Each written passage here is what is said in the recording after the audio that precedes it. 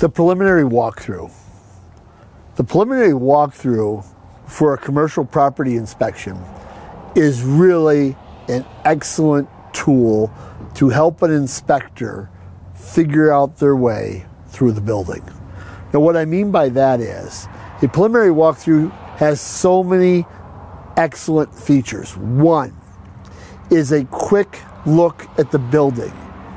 Two, it's a way that you can find all of those hidden spaces, things like attics, basements, where the HVAC is located, where the thermostats are located. Another one is we have an opportunity to look for trip hazards or just the general feel of the building. Now, long before this preliminary walkthrough ever happened, you've already done your research on the building. You probably did that before the interview process, but you're going to get on site and you just don't jump into the inspection. Because for most of us, this will be our first opportunity to really touch and feel and see this building in person. And so the preliminary walkthrough is not an inspection. I don't want it to be substituted as an inspection, but my thought of a preliminary walkthrough and what I have spent most of my career doing is using it to be my tool to know what I'm going to inspect.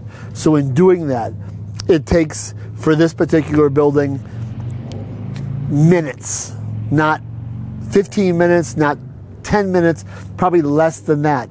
I am literally going to walk into this building and I'm going to quickly assess where those areas are. I'm going to have an opportunity to look at the ceilings.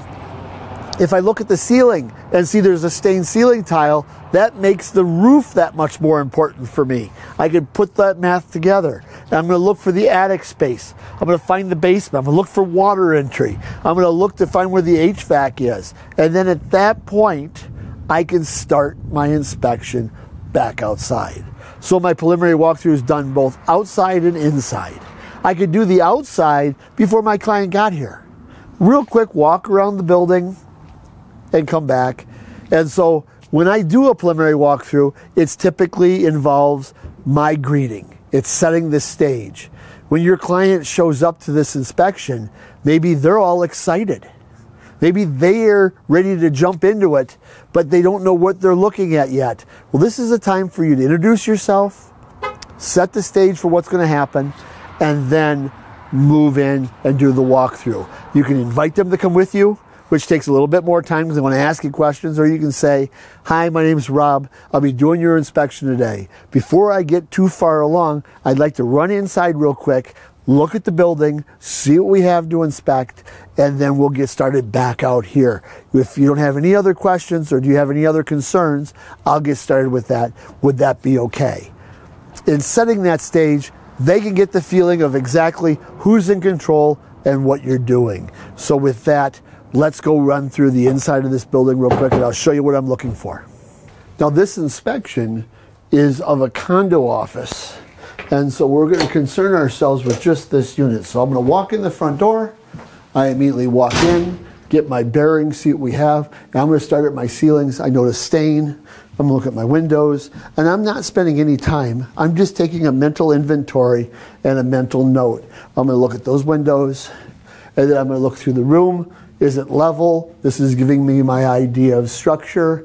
Again, spending no time at this. And then I'm going to duck by this half of the building. And then I would migrate into the next room, spending again seconds looking at this. I note a bathroom, here's our bathroom, and then I look in this closet and note this is where our HVAC is. I look in here and say here's where our electric panel is. I've got a timer maybe for my lights, and I look at the general condition, and then I would move from this space to the next space, whatever that next space is. Let's go see if we can find that together. Then after I've left that space, I come to the next space. I've got a little kitchenette here. I'm looking for water stains. And then I come into this space. I've got my fire extinguisher. I'm looking around again for access points. And then this is where I find my attic access, my rear exit, and then I'm going to locate my basement stairs. and I'll get to go downstairs and see what kind of exciting things we'll have down there. So I would come down the stairs, looking at all of this, holding the hand railing. By walking the stairs, not inspecting, I'm feeling the slope of the stair as well as the height of the steps. I look at that. Then we walk into the basement. And the first thing I want to look for is water damage. And then in preliminary walkthroughs, I've always found it to be important to look at the foundation a little slower than the rest of it, because it gives me a chance to get a good feel for our structure. By getting a good feel of the structure during the preliminary walkthrough, I have this opportunity that what if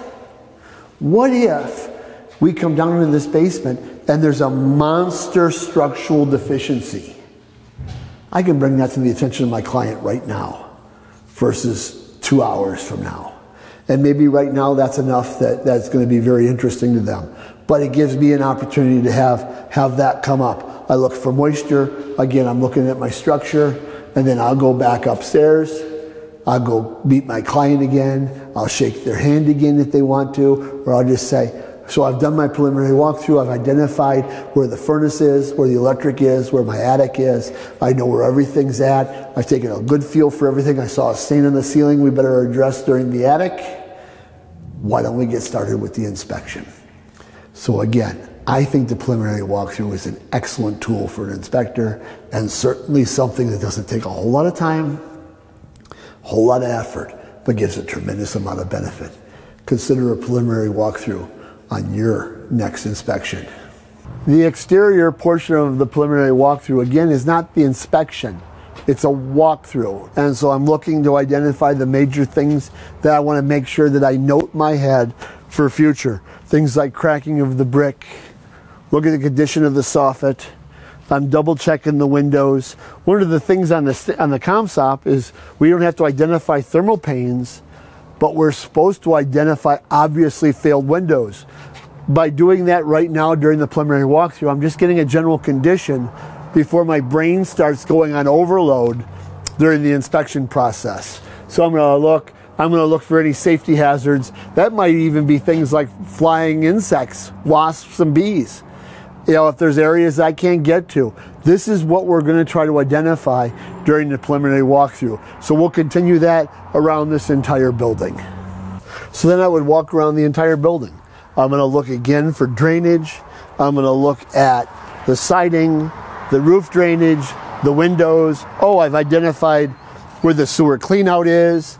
I'm looking at places I can't get to. I'm going to have a very high difficulty rating going through here. It's going to be tough for me to get past all these bushes, but I look over here to see what we have. It looks like I have a sprinkler control. It looks like I have some low voltage, like cable TV or phone line. So I look down the building, and then I'll walk around a little bit wider because that's where I can't get to. Again, I'm going to look at the side. I look at the holes on the side of the building. That's most likely for a previous sign that used to be here. And I just general feel as I walk around the rest of the building. So I think I'll go down this drainage area, see what this is, because as part of the preliminary walkthrough, maybe my client's not here, and I see this wonderful drainage position. I ought to figure out what this is doing. I see the trough over here. I see another trough. Oh, this is by design to hold water. So I better get my thoughts together on what I'm going to describe with this to my clients. And then I'll continue down the entire length of the building. Let's see what we have down there. So as part of the inspection of this building, this is a condo space, but it's the whole entire building. And we're going to look at the entire exterior, but I'm only going to concentrate on this unit's mechanicals. And so I would walk around. That's this unit here. And so I'm going to stop, address the condition that this mechanical unit is sitting, just roughly. Make sure that it looks like it's a safe condition, and if I turn it on, or if it's able to be tested inside, I can. And then I'll just continue to walk. I look at the service door. I note to myself, we've got a lot of flying insects, bees, etc. A little bit of ivy, nice slope. I've got this huge retaining wall take a quick look and make sure that it looks plumb and square. And I just get my general impression. Again, my unit's down there, but I want to look at everything. I got an open box I want to talk about. I've got these other drainage wells that are here, and I'm just going to get my feel. It's a quick walk for me. I note my little trip hazard that I might have here. And then I try formulating my plan of how I'm going to go through here, because it was a little difficult over there. I want to make sure I go down there. So I'm getting my whole plan. And then I find my gas meter. As part of the inspection, I do inspect gas meters. I'm not inspecting right now, but I just took a mental note of there's 4 gas meters, 4 tenants. Wait, they're not labeled, so I'll make sure. I'm just trying to get my plan that I want to make sure that I hit everything I got to hit for my clients.